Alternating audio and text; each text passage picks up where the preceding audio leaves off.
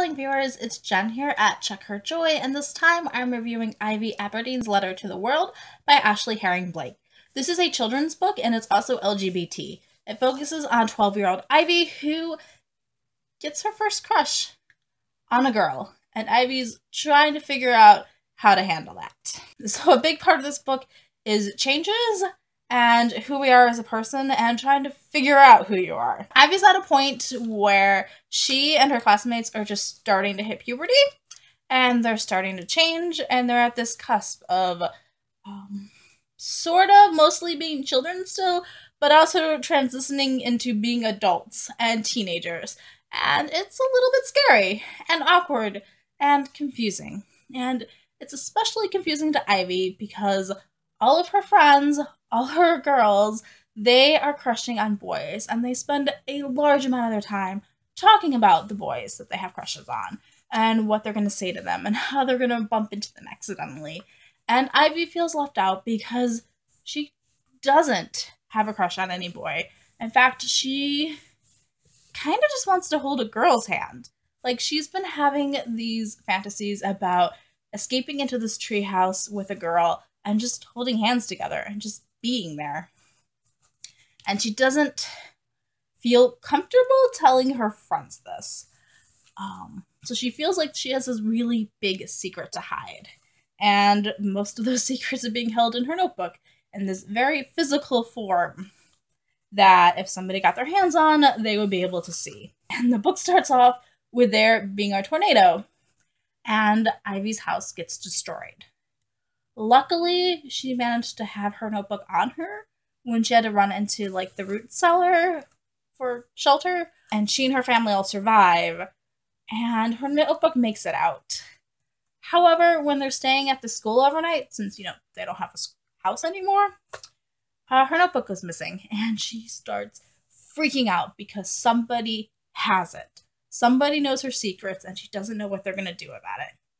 And when she goes back to school and starts getting a page out of her notebook back each day, it's clear that somebody knows, and somebody's very interested in the fact that Ivy's been drawing pictures of her with a girl.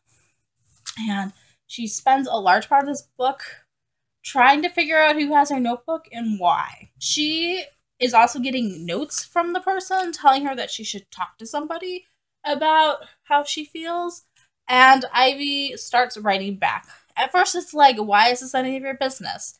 And then as they're like, I really think it would be good for you, they start having like this pen pal relationship happening. But Ivy still doesn't know who the other person is. Ivy's life is also pretty stressful, especially with her family. I mean, on one hand, they just lost all of their possessions. They lost all their family photos. And this house that her great-great-grandparents built is gone. And her family's displaced. And they're having to rely on other people for help. And it's not necessarily comfortable. And also the fact that there are 6 of them. Both of Ivy's parents, plus her older sister, Layla, and then twin baby brothers that are 3 months old. And all of them are renting one room and a bed and breakfast, and sharing it, and sleeping in 2 beds. And there's a lot of stress just from the chaos of having 6 people living in one room in such a small space. Especially as they start gathering more stuff, like they start getting more clothes and toys donated, and just it feels so cramped sometimes. Ivy's also having problems with feeling left out from her parents because they, especially her mom, are spending so much time taking care of the twins. I mean, they're babies. They need a lot of attention. And Ivy doesn't feel like she's getting attention from her parents anymore. And all the things that she and her mom used to do, they're not doing anymore. Her mom and her started writing these books, and they're published. I mean, they're really good books. And her mom used to write several of them a year, and Ivy and Layla would help her come up with ideas and drawings. And her mom hasn't worked on one in like the entire year. And Ivy's missing that. She's missing being able to show her mom her work, especially since her mom is the one who like taught her how to draw. And then there's also stress with her relationship with her older sister, Layla. So Ivy was about to show her older sister her paintings about her and a girl, when she overhears Layla and Layla's best friend Gigi having a fight that results in them not talking anymore.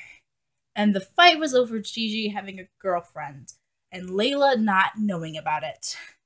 And Ivy thinks that it's Layla's mad at Gigi because she likes girls, and so she's afraid that her older sister isn't gonna like her anymore if she finds out that Ivy also might like girls. There's also just change in her relationships with all her friends. Like, she and her best friend Taryn used to do everything together, and then Taryn started talking about boys all the time, and Ivy just doesn't know how to deal with that since she doesn't like boys. Um, Ivy does make a new friend though, with the new girl in school named June, and they start hanging out together. And Ivy starts teaching June how to draw, and they're getting along great. There's so much fun together, and Ivy starts to get her first real crush on her, and is trying to figure out first how to deal with having a crush. Like all these strange hormones and things happening, like when you get butterflies on your stomach, and it simultaneously feels really awkward, but also kind of good at the same time. And then also trying to figure out whether or not June might like her back, and whether or not it's okay that Ivy even likes girls.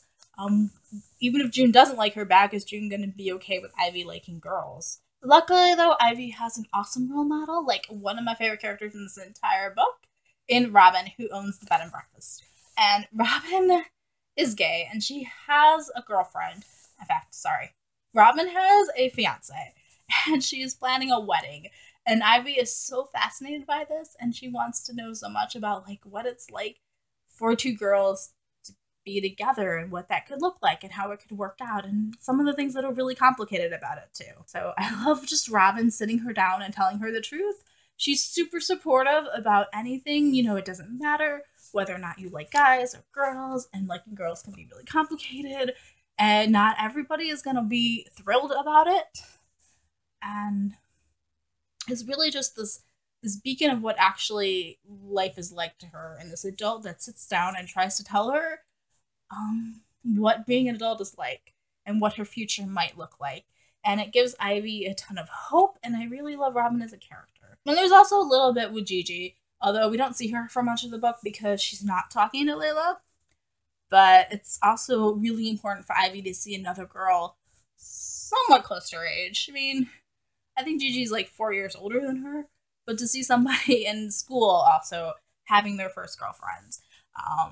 And Gigi tells her, like, look, I didn't tell anybody I was gay and that I like girls until I was 16, and that's fine too. So she doesn't need to know all the answers right now. And there's also really big emphasis on this book about it not being, it's not about who you're with, but about who you are as a person, and that it's okay, which I really love.